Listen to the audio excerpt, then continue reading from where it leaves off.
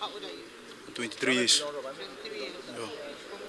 From From Benin State. Benue State. Yeah. Why are you here? I'm here because they arrest me. I collect motor from people, so they arrest me. Collect motor from people. How do you mean? We go just carry our motor, they will just brush you. So once you stop, we will just push you down, then carry motor go. How long have you been doing this? Just 1 month now. 1 month. Yeah. Where and where do you operate? Just only in Guarimpa here. Sorry, speak up. Only in Guarimpa here. So how many cars have you taken? Just 3. Sorry? 3. How much? And so when you take these cars, what do you do with them? We just go and sell it. Sell. Yeah. So when you, the ones, the 3 cars you said you're taking, what kind of cars and how much do you sell?